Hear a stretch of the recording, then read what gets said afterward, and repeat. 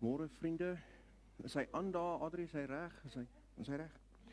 Ek wil net ook sê, ek het ook gisterand lank na die geluister en nou weet ek waar kom het vandaan. So dankie vir die bekentenis. Ek het nogals by myself gewonder, wat gaan aan daar? Maar anyway,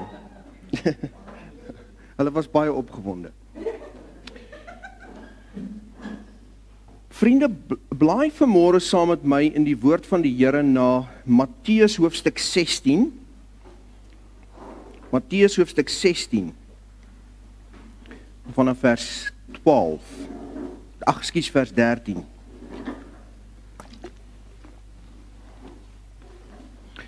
Ek wil vanmôre praat oor die tema gryp die kruispad. As ons 'n spreekwoord wat sê, gryp die dag, carpe diem. Maar vanmôre is my tema, gryp die kruispad. Moenie dit by jou laat verbygaan nie. Ons kry net een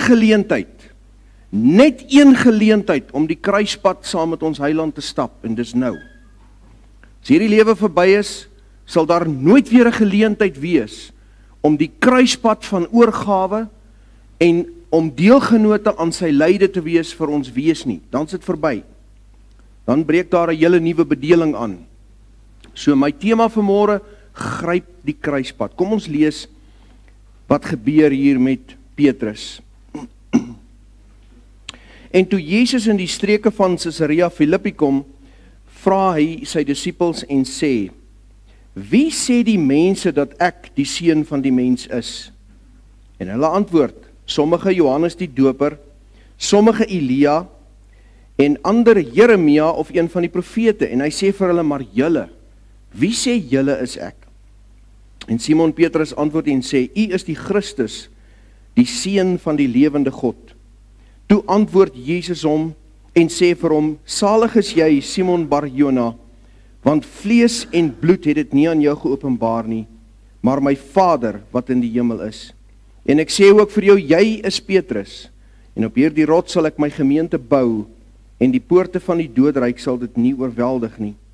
En ek sal jou die sleutels van die koninkryk van die hemele gee, en wat jy ook op die aarde mag bind, sal in die hemele gebonde wees, en wat jy ook op die aarde mag ontbind, sal in die hemele ontbonde wees.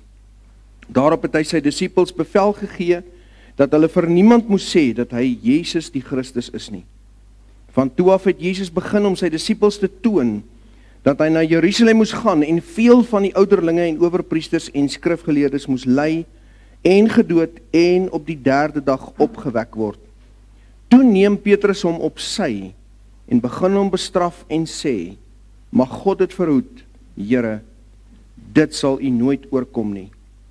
Maar hy het omgedraai en vir Petrus gesê, gaan weg agter my Satan, jy is vir my 'n struikelblok, omdat jy nie die dinge van God bedink nie, maar die dinge van die mense. Jy al ooit gewonder oor die kruisiging van ons Heiland? Jy al ooit gewonder waarom was dit nodig dat hy so verneder moes word, so moes ly, waarom hy so geslaan en bespot moes word?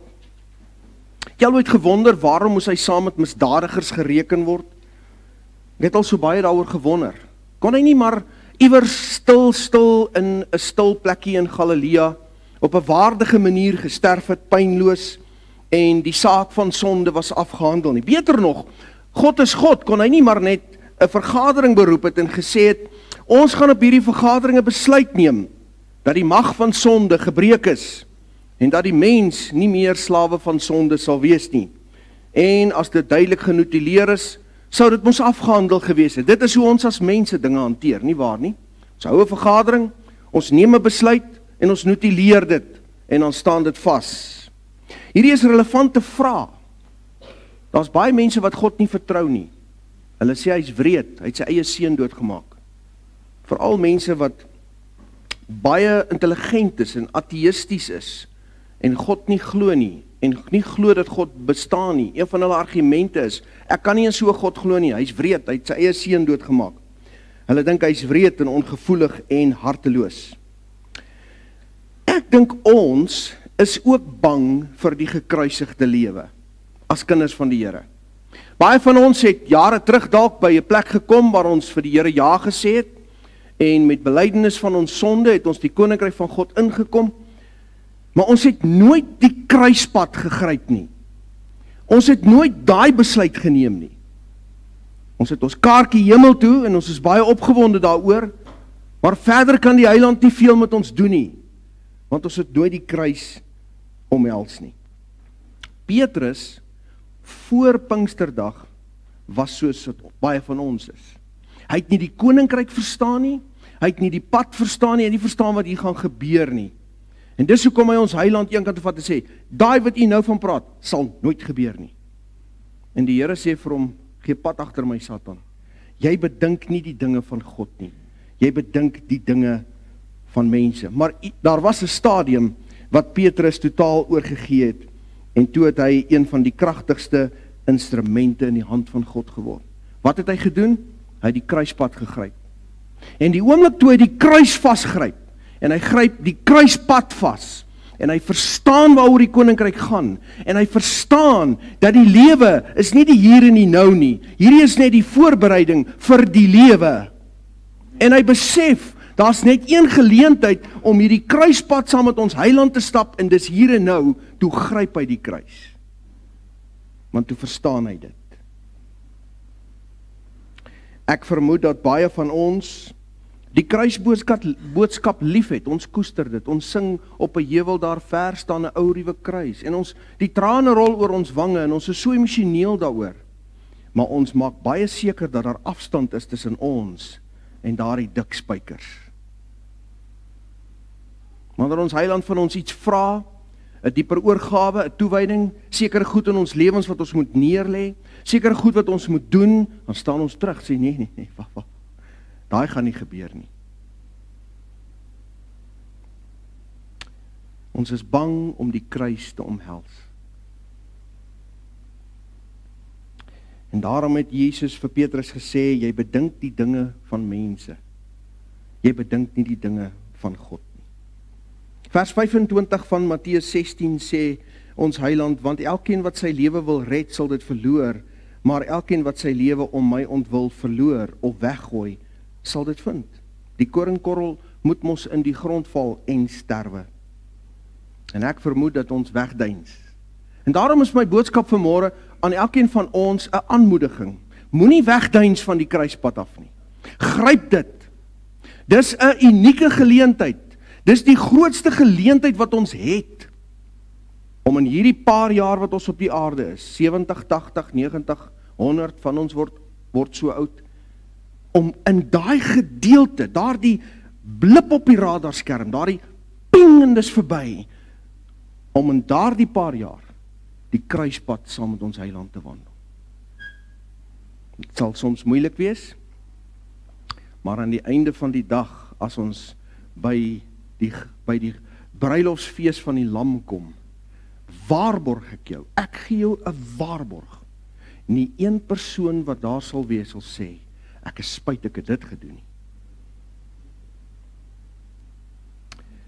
Gryp die kruispad.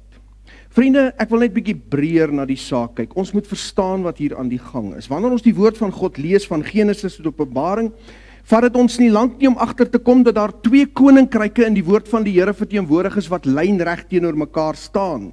Die koninkryk van God, almagtig, van ewig tot ewig, sonder enige beperkings of foute, is 'n koninkryk van seën. Ek het verlede week gepraat by ons gemeente oor die temas seën en vloek. Die berg Gerizim en Ebal, die berg Gerizim, die berg van seën, die berg Ebal, die berg van vloek, met die vallei tussenin. Nooit kan hierdie twee by mekaar uitkom nie. Jy's of op die berg van seën, of jy's op die berg van vloek. Jy's of onder die seën, of jy's onder die vloek. Dis so eenvoudig soos dit. Hierdie koninkryk van God is 'n koninkryk van seën.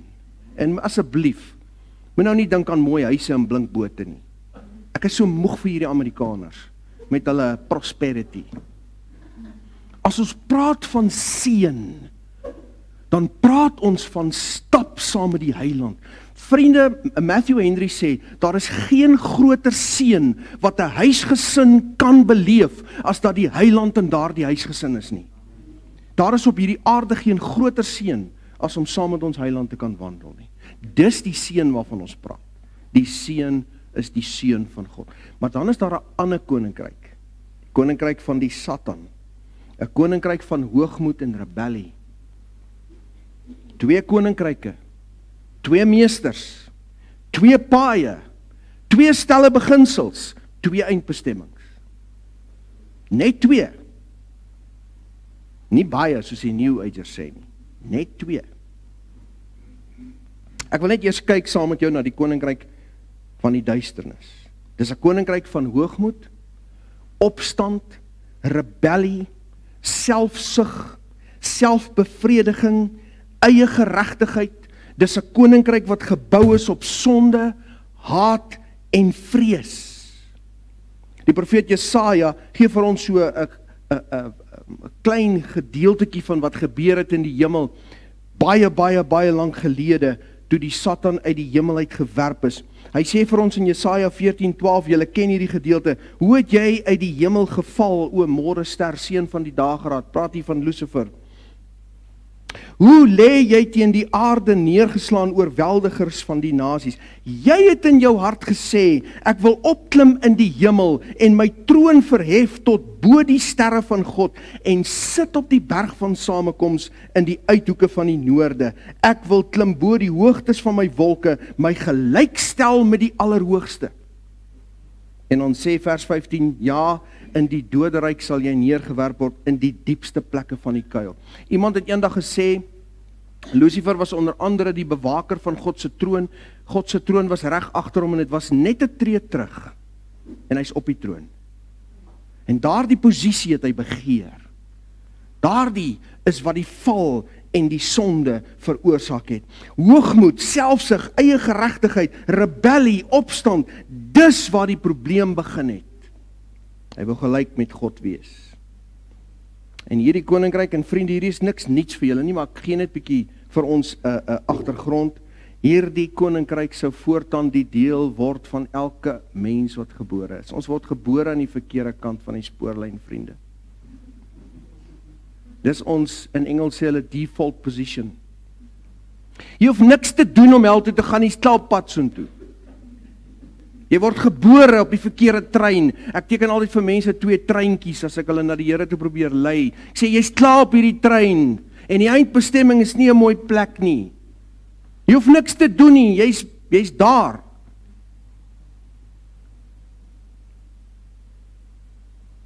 Die pad wat elke mens bewandel van sy of haar geboorte af, is die pad van hoogmoed en opstand en rebellie. Jy hoef hierdie nie vir 'n kind te leer nie, dis reeds binne in hulle. En dis die groot propaganda boodskap van die Satan. Doen jou eie ding. Moenie toelaat dat God jou voorskryf nie. Moenie laat God jou beroof van die lekker goed in hierdie lewe nie. Leef soos jy wil, doen wat jy wil, drink wat jy wil, bly saam met wie jy wil, maak net soos jy wil. Dis jou lewe. Ons leef net een keer, leef dit. Dis die groot propaganda boodskap van die koninkryk van die duisternis. Ons Heiland het hierdie die breë weg genoem. Matteus 7:14, gaan in deur die nou poort, want breed is die poort en wyd is die pad wat aan die verderf lei, en daar is baie wat daardeur ingaan. Dit is die oënskynlike, maklike, moeitelose pad. Hierdie pad is die pad waarop ek en jy of vandag is, of eens op 'n tyd was. Miskien sit jy vanmôre in hierdie diens en jy het nog nooit op 'n plek gekom waar jy aan ons Heiland oorgegee het en met belydenis van jou sonde 'n bloedgewaste, wedergebore kind van God geword. En vanmôre en by hierdie kamp is jou geleentheid. Die Here het jou nie verniet hiernatoe gestuur nie. Hy wil met jou ontmoet en dis jou geleentheid. Maar as baie van ons, soos ek aan die begin gesê het, wat lank terug al reeds hierdie besluit geneem het, maar ons het nooit die kruis gegryp nie. Nooit, ons duins weg. Wanneer God van ons iets vra, dan sê ons, nee Here, ek kan nie dit doen nie. Ek gaan dit nie doen nie, die prys is te groot. Ons bedink nog die dinge van mense. Dan is daar die koninkryk van God, vinnig. Nederig, regverdig, liefdevol, heilig, onselfsugtig, vol vrede. 'n koninkryk van seën. Kyk net hoe beskryf die profeet Sagaria die intog van ons heiland in Jerusalem. Sagaria 9:9, verheug jou grootliks, o dogter van Sion. Juig, o dogter van Jerusalem. Kyk, jou koning kom, regverdig en 'n oorwinnaar is hy. Nederig, hy ry op 'n esel, 'n jong esel, die vul van 'n eselin. Die vul is nog nie eens groot nie, is nog 'n vul. So, ons heiland kies die laagste van die laagste om te kom. Nou moet ons die kruis begin verstaan. Iemand moes sterf vir die sonde van die mensdom, want sonder bloedvergieting vind geen vergifnis plaas nie, dit weet ons. En daardie persoon moes onskuldig wees, maar nie net onskuldig nie, totaal en geheel en al selfloos. En dis die sleutel. Hy moes totaal en geheel en al selfloos wees. Aangesien die pad van Satan, die koninkryk van Satan, 'n pad van hoogmoed en selfsug is, spreek dit van self dat die pad na vryheid alleen gewandel kon word deur iemand wat totaal selfloos sou wees.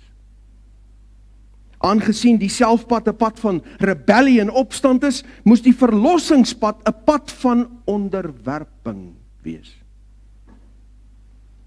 Die eerste Adam het die pad van hoogmoed en selfsug gekies. Die laaste Adam moes die pad van vernedering en selfloosheid loop, sodat ek en jy kan vrykom. Die laaste Adam het gesê, ek doen niks wat ek nie van my Vader ontvang nie. Die eerste Adam wou heers en groot wees. Die laaste Adam het gedien. Die eerste Adam het sy eie wil gesoek. Die laaste Adam die wil van sy Vader. En daarom moes daar 'n kruis wees. Daarom al die vernedering, omdat Satan wou opklim tot heel bo, moes ons heiland daal tot heel onder, om ons te kon loskoop. Paulus beskryf dit in Filippense so mooi, want hierdie gesindheid moet in julle wees, Filippense 2, wat ook in Christus Jesus was, hy wat in die gestalte van God was, hy was bo, hy het geen roof geag om aan God gelyk te wees nie, hy het homself ontledig, julle ken dit goed, die gestalte van 'n diensknegt aangeneem, aan ons as mense gelyk geword, wat alreeds, wat God aanbetref in sy heilige heerlikheid, die God wat spreek en sonnestelsels is in plek, dit moet 'n ongelooflike vernederende proses wees, vir iemand soos God, om 'n mens te word. Maar dit was nie genoeg nie. En in gedaante gevind as 'n mens het hy homself verneder deur gehoorsaam te word tot die dood toe. Ja, die dood van die kruis. Die mees barbaarste, wreedste, ontblotende, vernederende manier van sterf in sy tyd. Sodat in die naam van, daarom het God hom ook uitermate verhoog en hom 'n naam gegee wat bo elke naam is. Hy moes afdaal tot heel onder. En hierdie is die kruispad. Jy sê, Here, hoe gaan ek afdaal tot heel onder? Nee, ek weet nie, maar hy gaan jou hand vat en hy gaan saam met jou stap tot heel onder. En as jy saam met hom kan stap tot heel onder, en hy met jou heel onder gaan draai, dan vat hy vir jou op, na plekke wat jy nie eers kon begin om te verstaan is moontlik nie. Maar eers moet jy die kruis gryp. Dis 'n geloofsaak. Eers moet jy die koninkryk van God verstaan. Jy moet ophou om die dinge van mense te bedink. Jy moet die koninkryk van God as 'n groot heerlike werklikheid voor jou sien.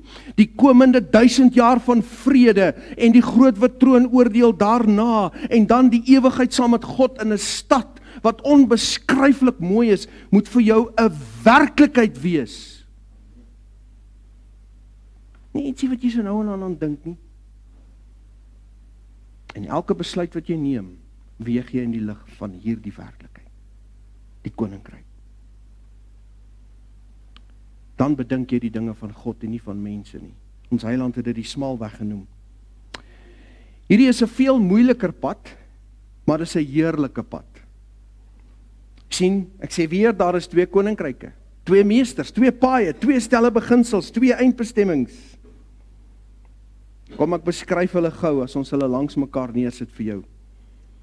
Die koninkryk van die duiwel sê vir jou, stap jou selfpad, stap jou pad. Moenie God se pad stap, jy stap jou pad. As jy voel jy wil dit doen, dan doen jy dit. As dit jou gelukkig gemaak, dan doen jy dit. Doen net wat jy wil. Kom ons kyk dit gou. Dis 'n pad van rebellie, hoogmoed, selfsug, ek doen my eie ding. Dit beloof vir my vryheid en mag en krag en 'n heerlike lewe, maar dit lewer bitter min op. Die gevolge daarvan is slawerny en pyn en skeiding en leegheid en ontnugtering. Dit word 'n pynpad, 'n moeilike pad, vra maar vir elke alkoholist en elke verslaafde en elke gebroke persoon wat die pad van sonde en selfsug gestap het. Die rigting van hierdie pad is die buitenste duisternis. Die kruispad is 'n pad van nederigheid, onderwerping, selfloosheid. Dit lyk na slawerny en swaar kry, maar dit lei na vryheid en vreugde en gemeenskap en vervulling en vrede. Dis 'n vreugdepad, 'n heerlike pad. Vra maar vir al die ou Christene wat aan die einde van hulle lewe gekom het en teruggekyk het en gesê het, ek is so dankbaar dat ek die kruis van Jesus Christus vasgegryp het. Die rigting daarvan, die eindbestemming, is die ewige heerlikheid.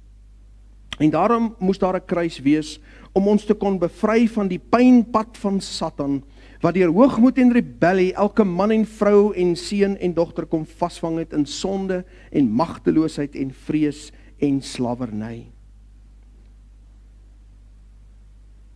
Ons lees in Hebreërs 5 vers 7 tot 9 oor ons heiland. Hy wat in die dae van sy vlees gebede en smekinge met sterk geroep en trane aan hom geoffer het, wat hom uit die dode kon red, en ook verhoor is uit die angs. Hy, al was hy die seun, hoofletter, het gehoorsaamheid geleer uit wat hy gelei het, en nadat hy volmaak is, het hy vir almal wat gehoorsaam is, 'n bewerker van ewige saligheid geword. Daarom die uiterste pyn en vernedering.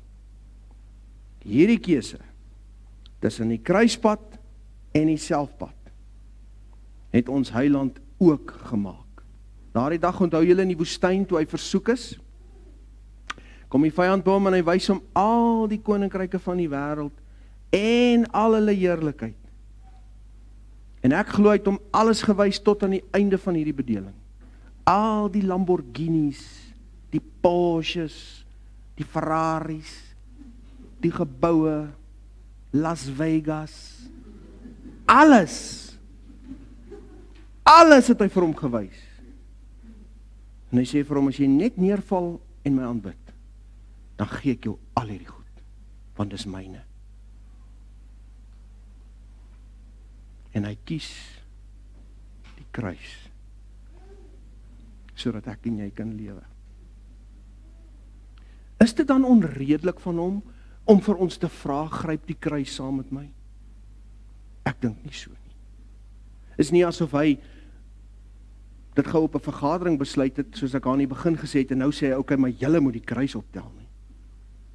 Hy het die kruispad gestap, sodat ek en jy kan lewe. Ag vriende, arme Petrus het dit nie verstaan nie, en ons sal miskien net soos hy gereageer het. Ons sou ook gesê het, Here, u gaan nie sterf nie. U gaan nog lank en gelukkig saam met ons lewe. Ons gaan hierdie dooie godsdienst van Israel hervorm, en dan gaan ek en u aftree, en ons gaan onder die boom sit en kuier oor die goeie ou dae, en dan sal ons sterf oud en gelukkig en afgelewe.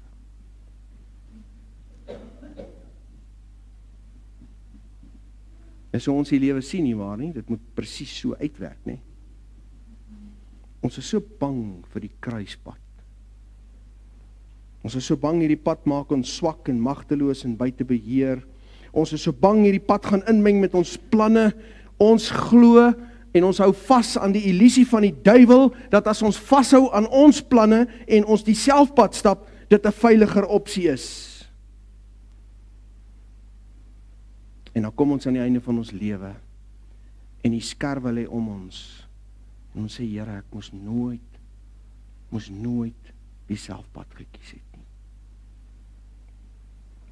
Kan ek jou vanmôre vra, as jy 'n bloedgewaste kind van die Here is, het jy al die kruis vasgegryp en gesê, Here, ek wil saam met U stap. Maak nie saak waarna toe U my vat nie, maak nie saak wat U van my vra nie. Matteus 16 vers 24, as iemand agter my aan wil kom, moet hy of sy homself verloon, sy kruis opneem en my volg. Nie die pad wat jy dink jy moet loop nie, my volg. Want elkeen wat sy lewe wil red, sal dit verloor. Elkeen wat sy lewe om my wil verloor, sal dit vind.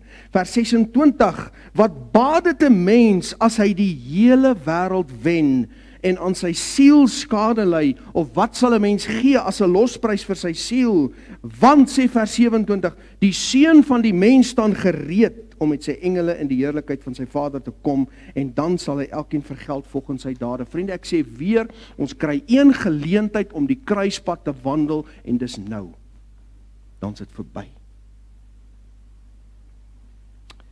En die Satan sal alles in sy vermoë doen om jou weg te hou van die kruispad af.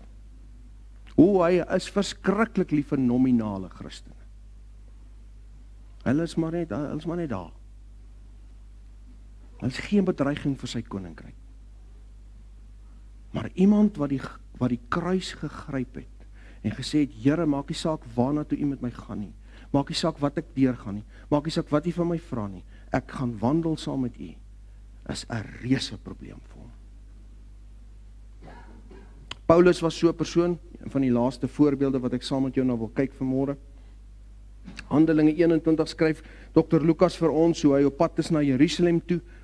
Dit is nou Paulus, en dat die Heilige Gees oral getuienis gee dat hy gevange geneem gaan word. Ons lees dit in Handelinge 21 vers 10 tot en met vers 14, en onderwyl ons baie daar oorgebly het 'n sekere profeet met die naam van Agabus van Judea afgekom. En toe hy by ons kom, neem hy die gordel van Paulus en bind sy eie hande en voete en sê, dit spreek die Heilige Gees. So sal die Jode die man wie se gordel dit is in Jerusalem bind en in die hande van heidene oorlewer. Toe ons dit hoor, het ons saam met die broeders van die plek om gesmeek om nie op te gaan na Jerusalem toe. Jy sien weer eens, hulle verstaan nie wat God hiermee besig is nie. Hulle is nie besig om te verstaan nie, hulle bedink die dinge van mense hier. En Paulus, hy sê vir hulle, wat doen julle dat julle ween en my hart week maak? Want ek is nie alleen bereid om gebind te word nie, maar om ook in Jerusalem te sterwe vir die naam van die Here Jesus. En toe hy dan nie oor te haal was nie, was ons tevrede en het gesê, laat die wil van die Here geskied. En hier is die sleutel van die hele oorwinnende geestelike lewe. Here, laat U wil geskied. Daar in die tuin van Getsemane, Here, laat U wil geskied. In ons lewens elke dag, Here, wat wil U hê? Wat is U plan? Wat moet ek doen? Wat wil U vir U knegt sê? Dit was Paulus se gesindheid. Die oomblik toe hy op daardie pad na Damaskus die liggaam omstraal, vra hy twee vrae.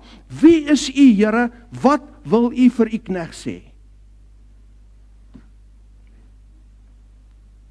Hulle sê mos die moderne Christen sê, wie is U, Here, en wat gaan U vir my doen?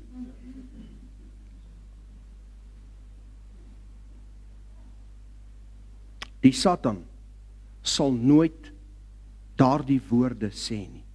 Laat U wil geskied. Is nie deel van sy koninkryk nie.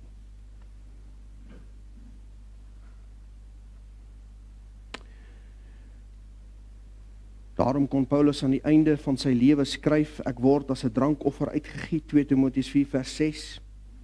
Ek het die goeie stryd gestry, ek het die wedloop volëindig, ek het die geloof behou, vir my is weggelê die kroon van geregtigheid. Want in Galasiërs 2:20 het hy jare van tevore gesê, ek is met Christus gekruisig, ek leef nie meer nie, maar Christus leef in my.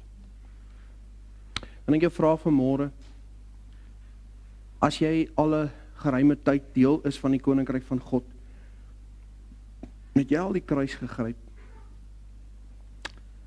Miskien is die Here besig om al lank met jou te praat oor iets, of oor dinge in jou lewe, maar jy stoot dit weg. Jy wil nie daar gaan nie. Jy wil nie daai in jou lewe hê nie. Of, daar's iets wat jy moet los, God wil jou vrymaak van iets, maar jy wil nie. Of, die Here roep jou, en hy sê, kom, stap saam met my hierdie kruispad. Gee my jou lewe. Ek wil deur jou werk. Maar jy is te bang. Jy hou vas aan hierdie selfpad. Wil jy nie maar op hierdie kamp, vir hom sê, Here, ek wil nie langer 'n dwaas wees nie. Ek wil die kruis vasgryp, sodat U my kan gebruik, en ek saam met U kan wandel. Die kruispad is die pad af, wat eintlik opgaan. Die pad van self, is die pad wat lyk of dit opgaan, maar het gaan eintlik af. Baie sleg. Hier is my ondervinding en hiermee maak ek klaar. Die selfpad lyk na vryheid, maar dit draai jou vaster en vaster, en uiteindelik verloor jy alle vreugde. Dit beloof baie, maar bied min. Die kruispad lyk na slawerny, maar dit maak jou vryer en vryer en vryer, soos wat jy aangaan. En hoe ouer jy word, hoe meer val die bande weg, en die vashou wat hierdie wêreld op jou gehad het, val weg. En in plaas daarvan dat jy jou sterfdag vrees, begin jy dit soek, en wag op die koms van die Heiland. Want jy het lankal die kruis vasgegryp, en die dinge van God begin bedink. Die kruispad is hard by tye, maar die beloning is heerlik. Die geheim is tyd. Tyd wys die waarheid. Die selfpad mag nou lekker wees, maar oor die langtermyn is dit leeg en hol en verslawend. God roep jou en my tot die gekruisigde lewe. Vriende, die evangelie is glad nie onduidelik hieroor nie. Ons Heiland roep ons nie tot 'n lewe van voorregte en seën en alles loop mooi nie. Hy roep ons om ons kruis op te neem en om te volg.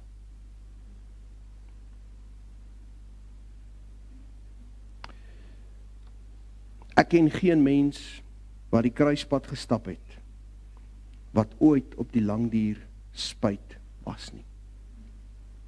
Hoe harder die pad was, hoe nader was die Heiland.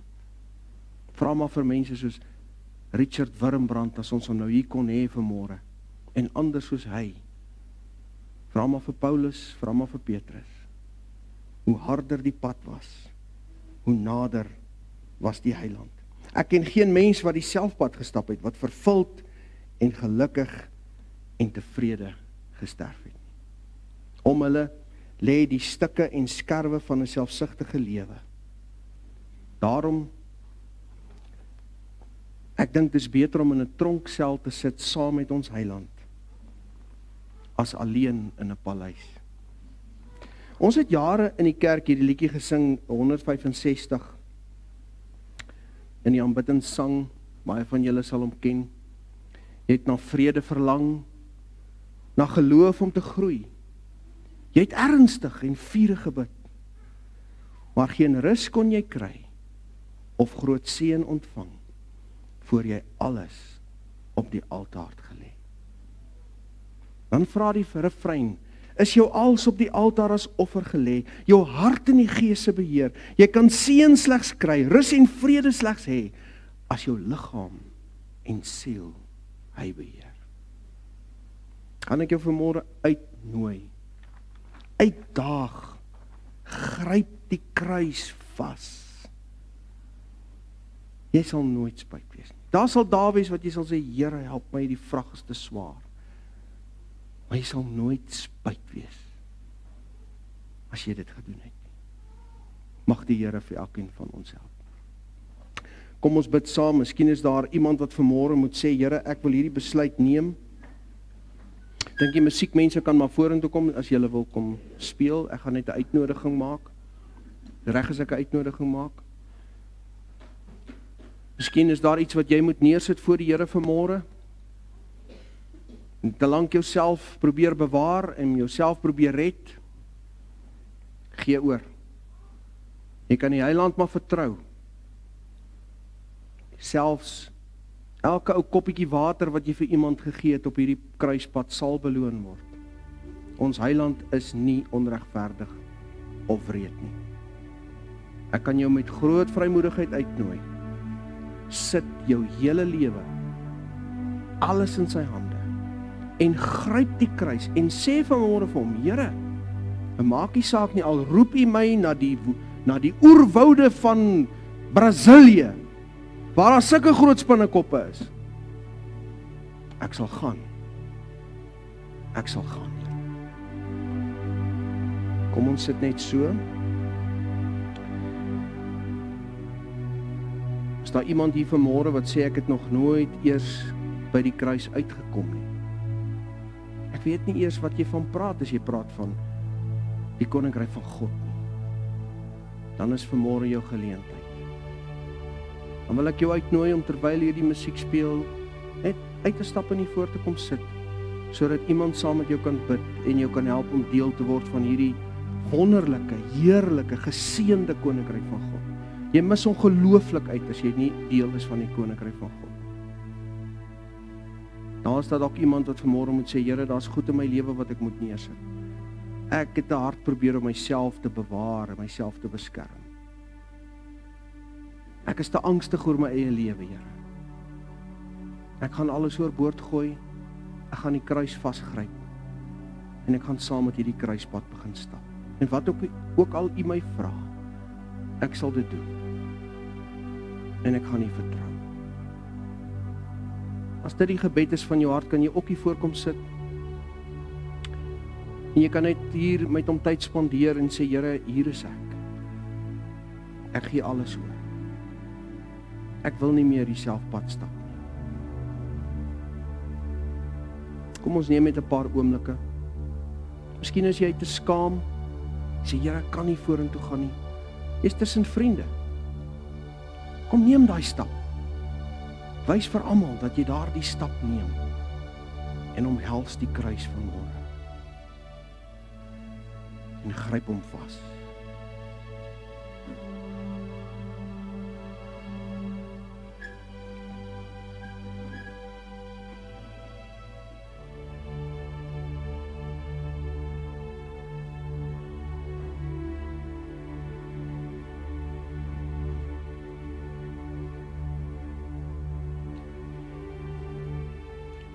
Is daar 'n deel van jou lewe wat jy voor hom moet neersit, 'n gewoonte, iets wat jy besig is mee, wat jy weet jy moenie dit doen nie.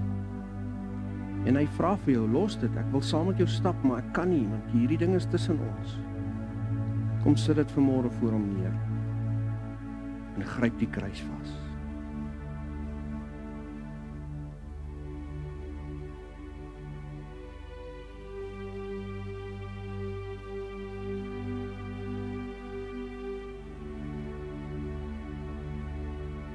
Ons dankie Here vir hierdie wonderlike geleentheid wat ons vanmôre het om saam met U te begin wandel. Sal U ons help, Here, om die koninkryk te begin verstaan en die dinge van God te bedink, nie die dinge van mense. Help ons, Here, wys ons hoe groot is U planne vir die miljoene en miljoene jare wat voorlê. Dat ons dit kan snap, Here. Hierdie is niks. Die kruispad hier is niks in vergelyking met dit wat kom. Sal U ons help, Here. Ons vra dit net in Jesus se naam.